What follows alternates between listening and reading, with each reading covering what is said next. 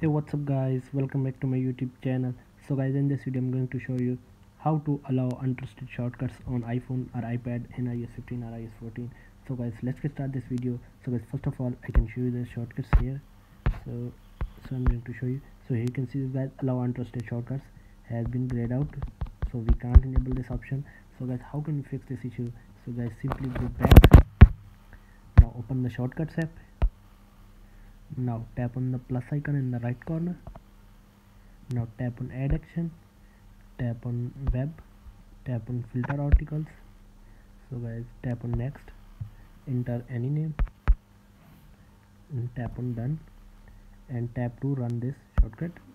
So go back to the home screen, open settings, scroll down. Now tap on shortcuts again. So here you can see this guys, allow untrusted shortcuts has been enabled now. So here you can see this guys, now shortcuts has been running. So tap on enable, tap on allow. So enter your iPhone passcode. Sorry.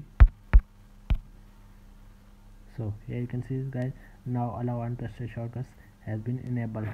So now guys, now you can simply install any shortcuts from the web and untrusted shortcuts. So guys, here is the simple method. So guys, thanks for watching this video. Please like, share and subscribe. Thank you guys, see you in the next video.